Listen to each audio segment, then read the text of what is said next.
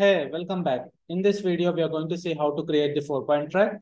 So let us import the footages. So now we will drag this footage into the composition. So now what the thing is, if you want to replace any footage in this laptop screen, so we need to do this like 4-point track.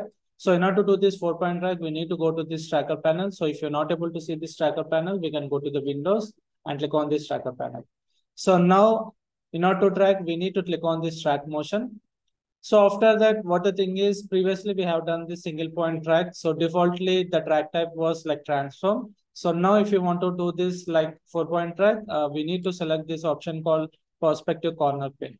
So after selecting this perspective corner pin here, we will get this 4-point tracks. So now we need to place these trackers to the corners of the screen here. So just, and make sure this center point has to be exactly placed onto this corner of the screen.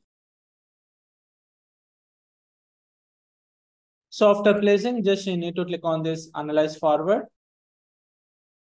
So now the tracking has been completed.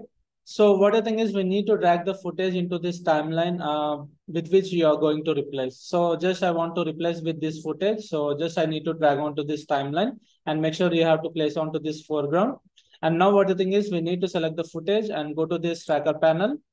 And now simple, just we need to click on this option called like edit target. So edit target, and we need to select the footage with which you want to replace with. So select that and click on OK. And now we have to click on this apply. So now see the footage has been replaced. So if I click on this play, so perfectly we got this tracking. So previously, like original footage was without this footage. So this was the original footage. And now when we replace, just we got this thing here. So this is a 4-point tracking. So by using this technique, we can track even for the mobiles and tabs also. So that's it for this tutorial. See you in the next video.